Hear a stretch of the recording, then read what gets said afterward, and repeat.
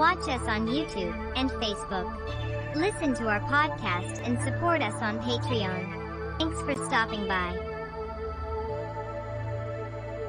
Since the recent rejuvenation of intuition research within the management literature, significant work has been done on conceptualizing intuition. Whilst remarkable progress has been achieved in many areas of intuition, the role of intuition in creativity remains comparatively under-researched.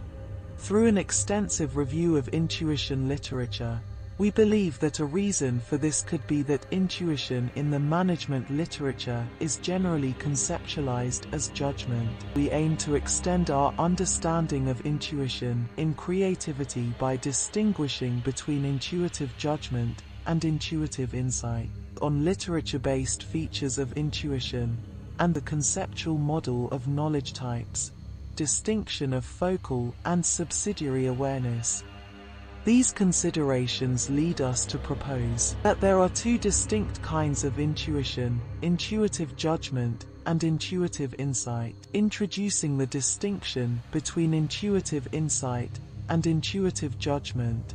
The significance of distinguishing between these two concepts is that it provides us with a better understanding of the role of intuition in creativity, which is the least understood and researched area of intuition in management research. Therefore, our findings help elucidate a better understanding of creativity, and thus extend our knowledge of intuition.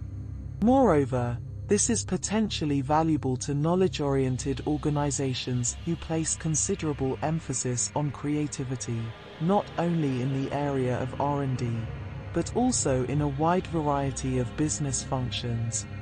In order to fully understand the rationale presented, relevant literature is examined. Literature beyond management research about the use of intuition in creativity, philosophy, psychology, amongst others, for helpful supplementary models.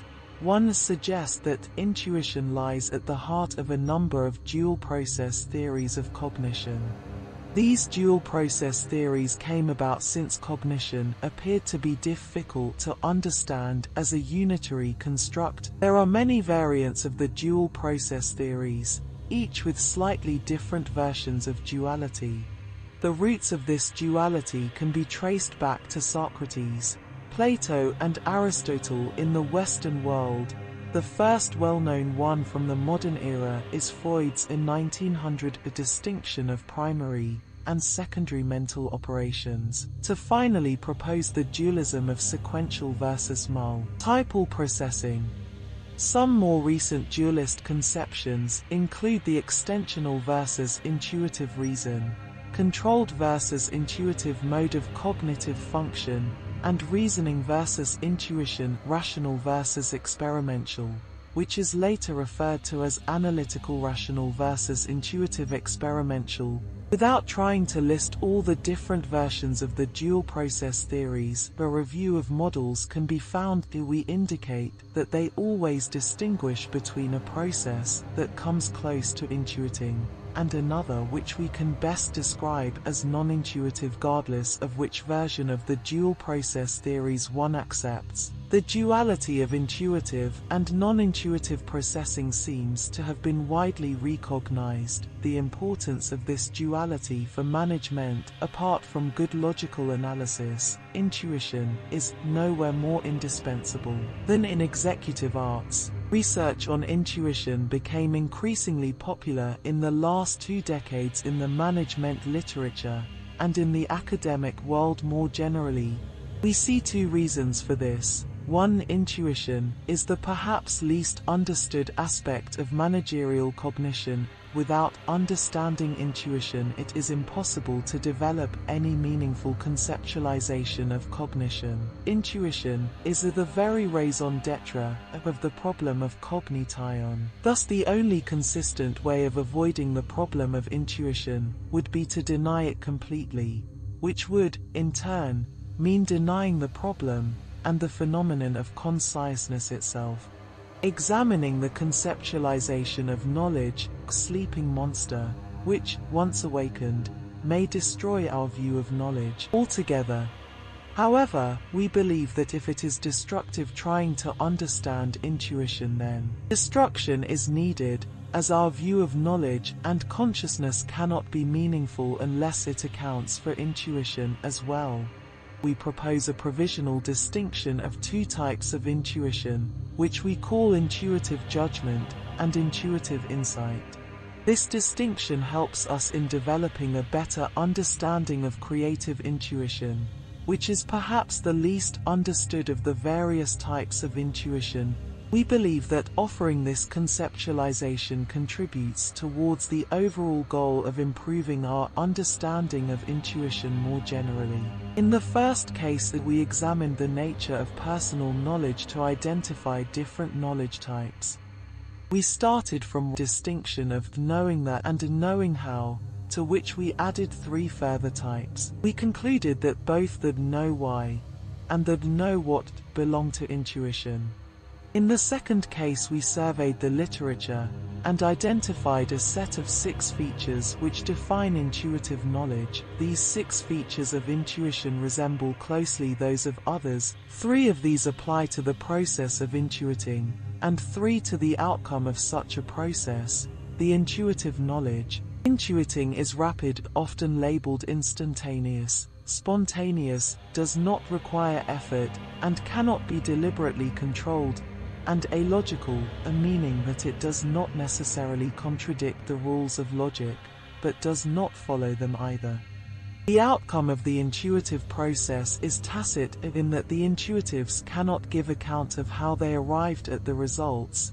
Holistic, also often called Gestalt, as it is concerned with the totality of a situation rather than parts of it. And the intuitor feels confident about their intuition, with no apparent reason in terms of evidence. Alongside this process of searching for the features of intuition, we have recognized that all the reports, whether academic or practitioner, from a variety of fields, including management, psychology, and philosophy, as well as reports from artists and scientists from diverse fields, mention 2 major areas in which intuition is used, namely decision-taking and creative problem-solving. Based on the above, we challenge one of the underlying assumptions of the vast majority of intuition research in the field of management, namely that all intuition is judgment. As many of the management scholars interested in intuition are coming from the discipline of decision-making, this assumption appears to be taken for granted, so much so that it is usually not explicitly stated. However, we believe that this implicit presumption limits our understanding of intuition, which is particularly salient in the case of creative intuition. As we will show, distinguishing between intuitive judgment and intuitive insight does not contradict any of the findings arrived at when considering intuition as judgment. Rather, it adds an extra dimension to the previously suggested typologies, and thus offers a richer picture of intuition. It also does not directly contradict the distinction between intuition and insight. Instead, it refines the distinction, namely there is intuitive and non-intuitive insight, just as there is intuitive and non-intuitive judgment. We are not introducing a superfluous concept in an area which is already riddled with models and constructs. Instead, we believe that based on previous research, the distinct tie-on between intuitive judgment and intuitive insight can help us achieve a more nuanced and comprehensive picture of intuition. Although we agree with that intellect cannot completely understand the intuition, since the artificial tools, preconceived categories, and symbols used by the intellect only represent reality and are not the substance of reality, we believe that it is important to try from an intuitive understanding of intuition to extract and logically develop concepts. We establish intuition as a form of knowledge, emphasizing that in this research we are only interested in intuition as it operates at high levels of expertise, providing scope and focus. Then we attempt to describe the process of intuiting For this we need to first briefly revisit the concepts of focal and subsidiary awareness. Finally, we introduce our idea of distinguishing between intuitive judgment and intuitive insight, offering it as an additional viewpoint in the ongoing development of the conceptual framework for intuition research. We illustrate how they can be integrated into the existing typologies as a new dimension. Inspiration comes only to the prepared mind. In terms of knowing,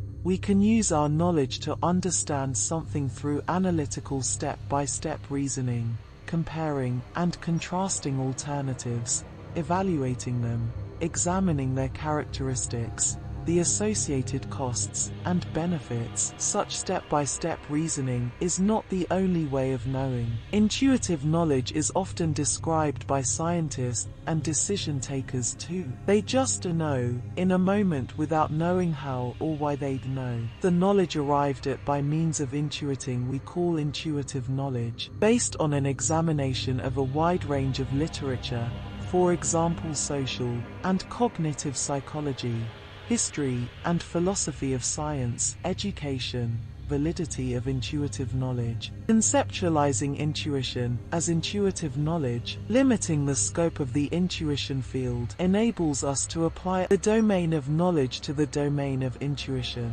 Intuition worthy of trust appears to be experienced by experts, and thus we limit our research to expert intuition. In spite of the large number of reports and studies in favor of intuition, it was not fully explored systematically in the mainstream academic literature until recently. The reason is probably that we prefer explicit knowledge obtained through well-defined, if possible standardized, procedures, and conversely we mistrust intuitive knowledge obtained through ad hoc. However, this perception has changed, and more researchers are now recognizing that the deliberative conscious reasoning is not the only way of arriving at valid knowledge. This does not mean that scientists have not used their intuition before. Only typically they pretended that new knowledge has always been arrived at by the established scientific method of the time. Nevertheless, for decades there have been philosophers and scientists turned philosophers, fighting to establish intuition as a valid form of knowledge. After building up reputation in the accepted mainstream psychology, argue for the important role of intuition, particularly in considering the most significant scientific achievements. Reaching for knowledge with the right hand is science. Yet to say only that much of science is to overlook one of its excitements, for the great hypotheses of science are gifts carried in the left hand. Emphasize that it is usually the most esteemed scientists who earn the label intuitive, which in itself is strong evidence that scientists find intuition valuable. Opinion or imagination, reason, intuitive knowledge, and without much explanation. Intuitive knowledge is the most powerful of the three: thinking, feeling, sensation, and intuition. Intuition is a superior form of knowledge. No complex thought can be arrived at other than by means of intuiting. The role of intuition of helping to arrive at new ideas, after which we should abandon intuition and work on building the body of knowledge using the new intuitively obtained knowledge. Once we start feeling lost, we should get in touch with our intuition again, often undoing what we have done in the deliberative phase, and so forth in cycles. Intuition as a method, particularly in metaphysics, and in areas of complex, dynamic, and abstract thinking, contrasting intuition to intellect. It must be noted that identifying intuition with intuitive knowledge is a limitation. We do not intend neglecting intuition outside the area of knowledge. However, this constraint helps provide a focus. Moreover, it must be acknowledged that intuition also appears in feelings and emotions: the physical, the emotional, the mental, and the spiritual. Extending the examination of intuition to the other three faculties can foster a deeper understanding as well as explain the somatic charges often reported about intuition. we have focused on this multipotential aspect of intuition, and more generally of cognition. Intuition at high levels of expertise. When reviewing the literature on intuition, we initially believed that there is an additional feature, namely that intuition only appears where high levels of expertise exist. Some authors consider expert intuition as a particular type of intuition.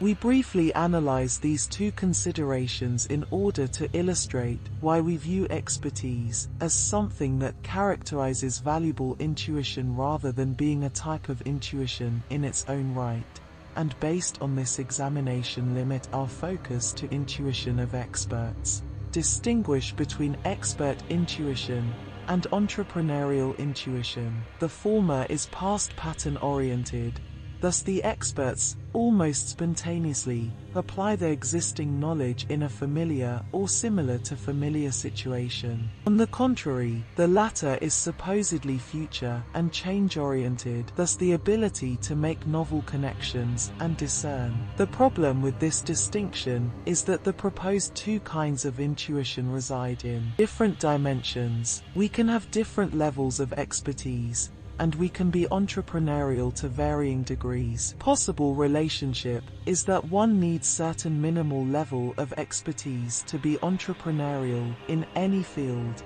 and that higher level of knowledge means better entrepreneurship. Distinguish between holistic hunch and automated expertise. The first corresponds to judgment or choice made through a subconscious synthesis drawn from diverse experiences, whilst the second is the merely a subconscious application of learned rules. Of course, for the holistic hunch to be able to synthesize information from diverse experiences, that information needs to be there. This simple distinction cannot be maintained. It is also a well-known phenomenon that experts will not only be able to handle situations they have already experienced or for what they have learned rules, but will also be able to go beyond the existing knowledge. Whilst many researchers consider intuition useful, other scholars argue fiercely against it. That is, those who have provided experimental evidence on the failure of intuition.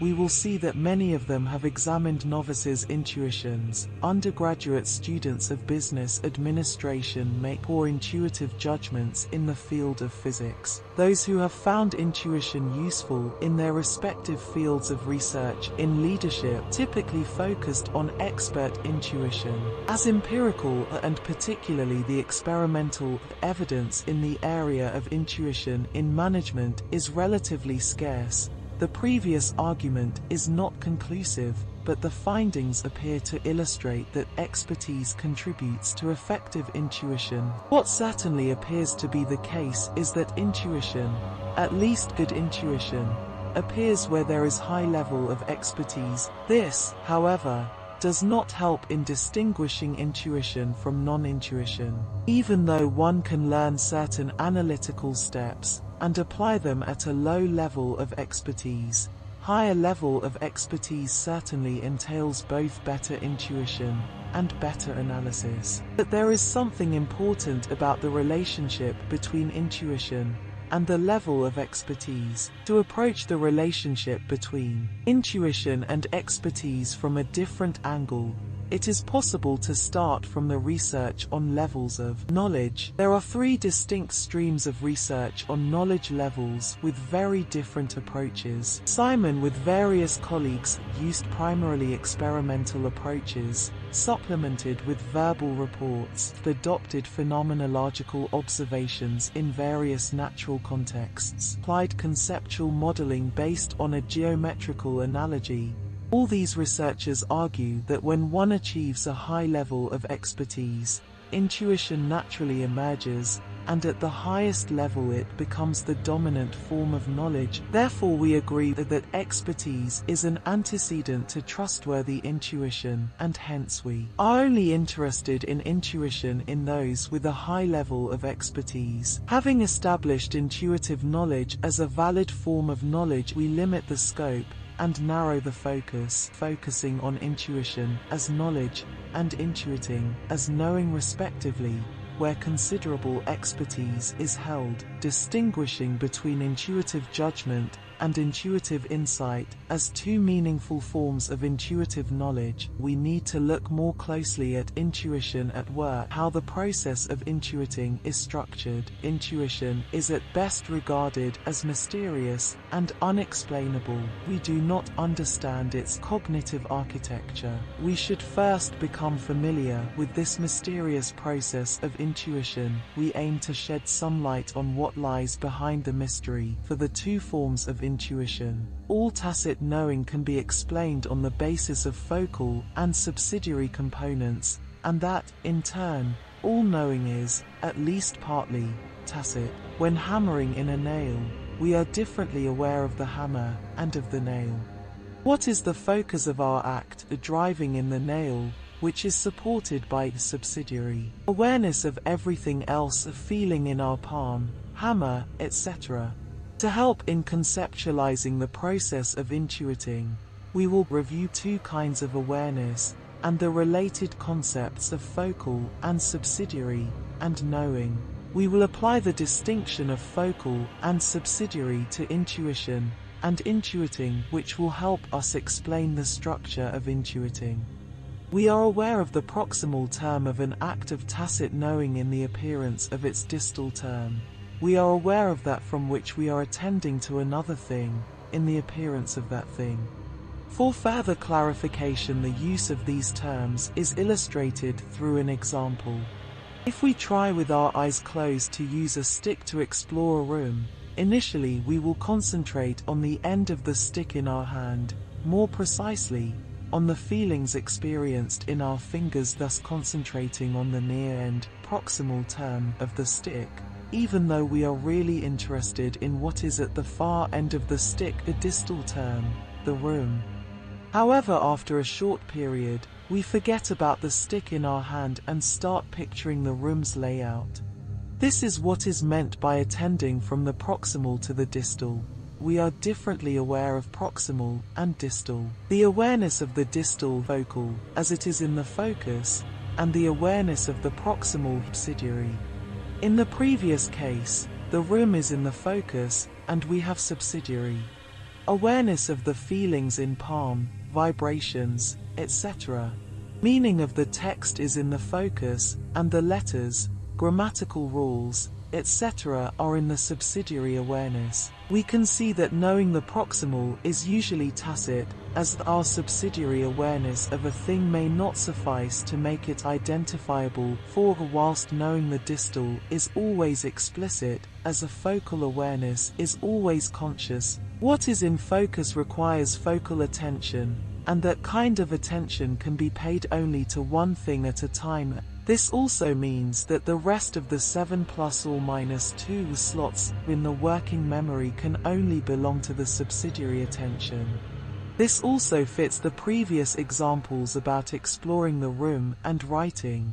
We can pay focal attention to one whole entity, a single distal term, and subsidiary attention to multiple particulars, i.e. several proximal terms. The above discussion of focal and subsidiary awareness follows from the literature. However, to apply the same line of thinking to intuition is not straightforward. Therefore, we use the more overarching concept of knowledge instead of intuition to facilitate this exploration. As we limited the notion of intuition to intuitive knowledge, what applies to all knowledge knowing should also apply to the intuitive subset of knowledge knowing. Although there are various conceptualizations of the distinction, in the case of personal knowledge, as opposed to organizational knowledge, all these authors agree that knowledge is mental content. Knowing is then seen as a process through which knowledge is used, such as learning, thinking, or applying knowledge. In considering again the example of writing, this time from the viewpoint of explicit and tacit knowledge, letters, words and rules of grammar belong to the explicit domain, learned in the classroom. However, we cannot teach in the classroom how to write a good poem, i.e. it belongs to the domain of tacit knowledge. As it was said previously, letters, words and the rules of grammar are the particulars, proximal term, subsidiary attention, whilst the poem corresponds to the whole entity, distal term, focal attention. The subsidiary knowledge is explicit, and the focal knowledge is tacit. We established that in terms of knowing, the distal is characterized by explicit knowing, and the proximal is characterized by tacit knowing. So, the tacit-explicit relation now appears to be reversed. We have identified an interesting contrast between knowledge and knowing. Whilst we can explicitly identify what we are focusing on, focal knowing, we are unable to actually provide an explicit description of this content, focal knowledge. This corresponds to being able to say that we are writing a good poem, but this does not mean that we can put into words what a good poem is. We usually cannot identify the particulars of the subsidiary attention, a subsidiary knowing. If someone would point these out for us, we might be able to provide an explicit account about the content of these particulars, subsidiary knowledge. We cannot say which letters and rules of grammar we use when writing the poem, but if someone asked about them, we could explain them explicitly. The root cause of the difference is that tacit explicit knowledge refers to the nature of the content, whilst the tacit explicit knowing is about identifying this content. So what we focus on can be characterized by tacit knowledge and explicit knowing, whilst our subsidiary awareness is characterized by explicit knowledge and tacit knowing. We apply these findings to intuition, intuitive knowledge, and intuiting process of intuitive knowing in order to understand the structure of intuiting. We describe a characteristic which leads to an apparent contradiction. This contradiction, together with the focal subsidiary distinction, serve as the starting point for understanding the structure of intuiting. Intuition is arrived at without the use of analytic methods or calculation, non-linear mode of thinking, non-logical, to contrast it to the logical process of analytical reasoning, knowledge gained without rational thought. Although the terminology is slightly different, in every case the message is that intuiting operates independently of the general principles of logic. We call this mode of operation alogical, meaning that it neither follows logical nor contradicts illogical, the rules of logic. Intuition and analysis are not operating independent of each other, but rather in a complementary manner. Intuition and judgment, at least good judgment, are simply analyses frozen into habit, and into the capacity for rapid response through recognition.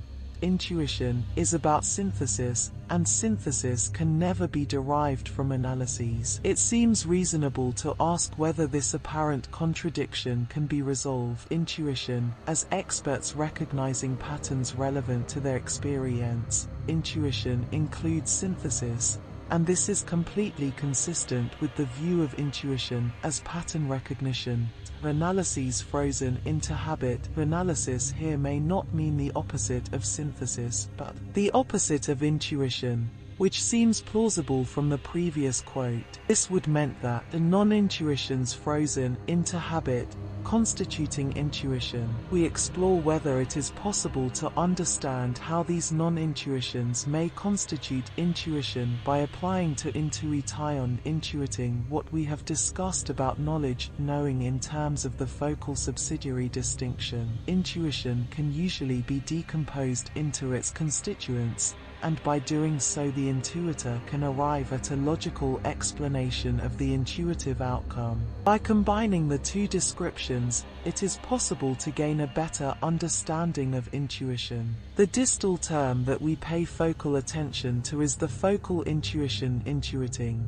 It corresponds to the whole entity, the room we are exploring using a stick, and the meaning of the text when writing. The focal intuition is tacit and alogical, and the focal intuiting is explicit and logi. As we can identify the outcome of intuiting, we can accept that focal intuiting is explicit, and as its content cannot be taught in a classroom setting, the focal intuition is considered tacit. The proximal term of intuition, what we pay subsidiary attention to, is the subsidiary intuition intuiting, at the near end of the stick when exploring the room, or the knowledge of letters and grammar when writing a poem. We expect that the subsidiary intuition is logical and can be put into words as it could be taught in a classroom setting, and that the subsidiary intuiting is tacit and illogical, as we cannot identify the particulars. Of course, we could pay attention to the particulars, only then we would probably lose the sight of the whole entity and focus upon a particular aspect. If we focus on the whole entity, the particulars get submerged. What we have not explained so far is how the subsidiary particulars come together into the whole entity on which we focus in the process of intuiting. Particulars fuse into the whole entity as long as the person sustains it. Integration and extends the concept of tacit knowing to this integrative process. What is subsidiarily known is tacitly known, but it seems appropriate to extend the meaning of a tacit knowing to include the integration of subsidiary to focal knowing. The structure of tacit knowing is then the structure of this integrative process, and knowing is tacit to the extent to which it has such a structure. For better understanding of subsidiary intuition, we need to figure out what the particulars are. These are the components of the explanation. This is why it always has to be obtained afterwards. There can be rules to follow and methods to apply, but they have little to do with how we arrived at the intuitive knowledge. We might have used some of the rules, methods, only they have undergone a tacit process of integration, and thus we cannot identify them. We have used the example of jokes which are logical with hindsight, but only with hindsight. The rules and methods cannot conjure the intuitive leap, but once we have arrived at the intuitive outcome, we may use them to explain it. Now that we have described the intuitive process in terms of the particulars going through a tacit process of integration, we put forward that we can conceptualize two distinct types of intuition. These are sufficiently similar to identify both as intuition, but at the same time, sufficiently different to distinguish between them. One of the insights that emerged on the features of intuition was that most, if not all, accounts of intuitive knowledge can be located in one of two areas: decision-taking and creativity. We came to the same conclusion through building a conceptual model of the types of knowledge, whilst not being sufficient grounds for a conclusive inference that there are only two different kinds of intuition. This insight became the starting point of this inquiry. However, in order to build a more solid foundation, we examined in more depth prior empirical and conceptual work. Whilst there are other typologies of intuition in the literature, we adopted a different perspective from these, enabling us to gain a different understanding, and which we believe helps move researchers closer to conceptualizing the role of intuition in creative typologies. Include distinguish problem solving, moral and creative intuitions, differentiate matching, accumulative, and constructive intuitions, to identify problem solving, creative, social, and moral intuitions as primary types, the secondary types being composites of the primary types. The three mentioned examples are very different. They distinguish between various types of intuition concerned with the processes underlying intuition, offer a typology of intuition types, as well as a model of the processes of intuiting these intuitions. All these distinctions, however, appear to presume that intuition is judgment, providing substance to our exploration that the decision paradigm of intuition is potentially too narrow to account for a broader picture of intuition. Recognition is our departure point, and extending this narrow framework is what we want to achieve. We will also show that our distinction between intuitive judgment and intuitive insight can be added to the existing typologies, resulting in a richer picture of intuition. We do not intend to provide a detailed discussion here on intuition specifically focused on intuitive judgment. Instead, we will explore a couple of reference points into a conceptual foundation for delineating the concept of intuitive insight from the concept of intuitive judgment. It transcends the capacity of merely intellectual methods and the techniques of discriminating the factors of the situation. The terms pertinent to it are feeling, judgment, sense, proportion, balance, appropriateness. It is a matter of art rather than science, and is aesthetic rather than logical. This is not surprising from observing decision takers, specifically, that they often do not use the tools and techniques taught and described but rather rely on their intuition. In these situations, decision takers use their intuition in producing a judgment. This implies that the role of intuition in generating decision alternatives is not of primary concern, although it is often noted that intuition may play a role in all phases of the decision process. As the term intuitive judgment is often used, we keep this term and will use it for the intuition of the decision taker. Intuitive insight, by logic we prove, but by intuition we discover. The other part focuses on intuition in creativity. There seems to be a general agreement that intuition is a necessary component of creativity, at least the creation of any great novum, new knowledge, appears to be based on intuition. We are inclined to believe that no significant creative result has been achieved in any other way than by means of intuition. Apart from notable exceptions, intuition in creativity is still viewed as judgment. Naturally, the creative process may involve intuitive judgments, for example judging which path to pursue. However, we argue that there is intuition, which is not judgment, which actually produces the novum in new knowledge. This is what we call intuitive insight. Scientists, artists, and philosophers, the use of intuition in creativity, in mathematical discoveries, is a rule rather than a curiosum. There cannot be a logical method of having ideas. Every discovery contains a creative intuition. The descriptions of intuition mention all the characteristics of intuition. If we accept that those characteristics define intuition, then what fits the definition has to be considered intuition.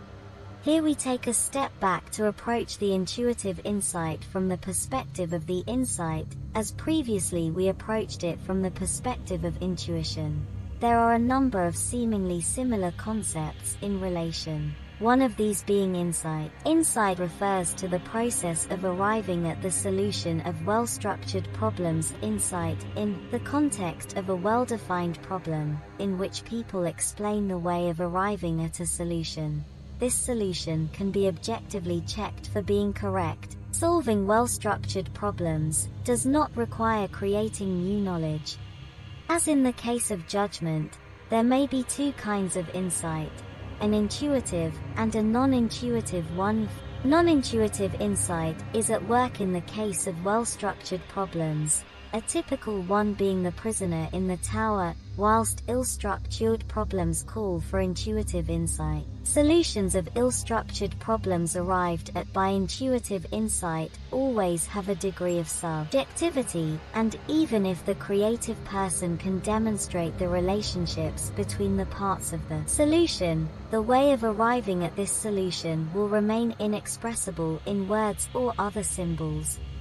We provide three typical examples here for illustration. The solution to a long-standing problem attained through intuitive insight. The riddle solved itself could not show the connection between what knew before, what last used to it, and what produced the final success. Had solutions for a long time but do not yet know how to arrive at them. There cannot be functions with certain characteristics. Fuchsian functions. Forgot about his work, and then, in a flash of intuitive insight, realized that such functions can exist, no verification, no time to do so, but felt absolute certainty at once, trying to explain how music does happen in time but conceives it as a whole, how they come, no not, nor force them. Sometimes, the creative person cannot even explain the relationships between the parts of the solution. This assertion is illustrated when the relationships are discovered only substantially later, and sometimes by people other than the creator of the novum. We illustrate this with two famous examples from the history of science. The first is an anecdote told by physicists about Dirac's equations, which are usually considered the second most brilliant result of theoretical physics, after Einstein's theory of general relativity. Someone else had to point out to him that his equations actually predicted antimatter, to which Dirac responded, "My equations were smarter than I was." The other example is Darwin's 1859 theory of evolution by natural selection. He introduced two concepts that signified only one phenomenon, namely fitness and natural selection.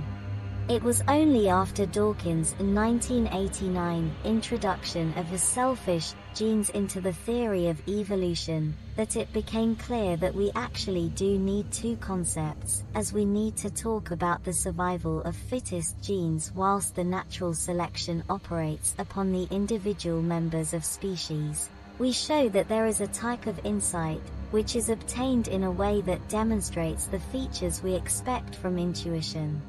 This does not contradict the distinction between intuition and insight described, as they are distinguishing between intuition and non-intuitive insights. This is very important as the two are similar in many ways and they should not be confused. We, however, are adding a further nuance to this distinction by identifying a version of insight, which is intuitive, thus also achieving symmetry with judgment, which also has intuitive and non-intuitive versions.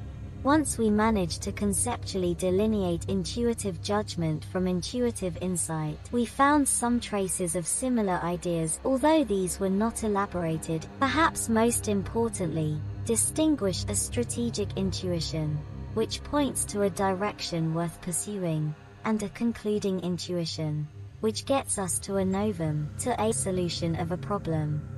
The first corresponds to intuitive judgment, and the second corresponds to intuitive insight.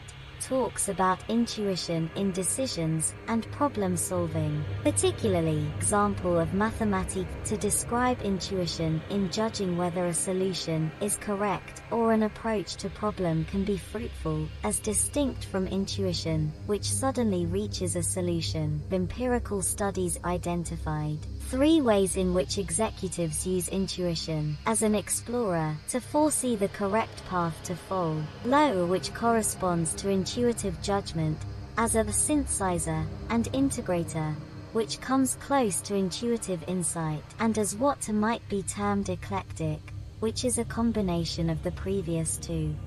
These 3 works mention uses of intuition, which come close to what we call intuitive judgment and intuitive insight. None of them delineates the 2.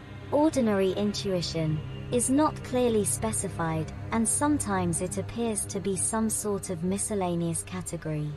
The distinction between expert intuition and a strategic intuition resembles the previously mentioned expert versus entrepreneurial intuition. While some explanations suggest that something similar to our distinction between intuitive judgment and intuitive insight, choice of category labels is very misleading.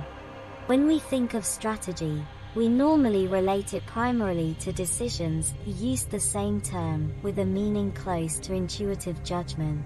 While we think that there is significant amount of interesting discussions, we see the distinction between intuitive judgment and intuitive insight as an additional dimension to existing typologies. We can have an intuitive moral judgment, classifying an action as good or evil, and we can also create a new moral value through intuitive moral insight. for example, that all men are born equal. In decision-making as well as in creativity, we also may find both intuitive judgment and intuitive insight. This is the very reason that it is so problematic to recognize intuitive judgment and intuitive insight as two separate types of intuition. They can rarely be attained in a pure form. An intuitive decision process may not only involve intuitive judgments, but also intuitive insights. Generating decision alternatives may involve creativity, and thus intuitive insight. Conversely, a creative process may involve, apart from intuitive insights, instances of intuitive judgment, when choosing in which direction to continue. The dominant role in decision-taking is played by intuitive judgment, and the dominant role in creativity is played by intuitive insight. We cannot conceptualize creativity involving intuition without coming to terms about delineating intuitive judgment from intuitive insight. There are certain differences between intuitive judgment and intuitive insight. The 6 characteristics of intuition outlined apply. Similarly, the structure of intuiting as an integrative process applies. In the case of intuitive judgment, the decision aspects are tacitly integrated into a picture about what to do. In the case of intuitive insight, the components of the domain knowledge are tacitly integrated in a novel way, producing knowledge that did not exist before. We distinguish between intuitive judgment and intuitive insight. This way of conceptualizing types of intuition takes an alternative perspective from the typologies available, which is less well conceptualized than intuitive judgment. The main limitation of the present inquiry stems from the initial assumptions, namely that we have only examined intuitive knowledge, and not the other 3 levels of intuitive awareness: physical, emotional, and spiritual. Therefore, the results only apply to intuitive knowledge. Additional research will be needed to understand the relationship between intuitive judgment and insight in the other 3 intuitive faculties. There may also be synergies between all 4 to be explored. Another potential limitation is the observation made earlier that there are many ways of distinguishing between kinds of intuition, several of which were mentioned. We chose to distinguish 2 kinds of intuition based on the areas in which intuition is used, and have come up with a conceptual process to delineate between intuitive judgment and intuitive insight, and also how to delineate these forms of intuition from their non-intuitive counterparts. Other ways of identifying kinds of intuition may lead to different results, and the relation of the present typology to other typologies could be of further interest. Apart from the future research directions directly arising from the limitations of the current research, there are also several obvious areas for exploring the relationships of the 2 types of intuition proposed here to other constructs in the area of intuition. We would like to provide a useful starting point all through the area of intuition. We would like to provide a comprehensive tool. We believe that better understanding of the role of intuition in creativity can be beneficial for knowledge-oriented organizations. This was brought to you by the strange, the bizarre, the unusual, I like it. On YouTube and Facebook. Listen to our podcast on any of these platforms: Anchor, Breaker, Overcast, Pocket Casts, RadioPublic, Spotify. Support us on Patreon. And check us out on Discord. All the links can be found in the description below. We thank you for your participation. If you enjoyed, please like, subscribe, share, make comments. We love feedback.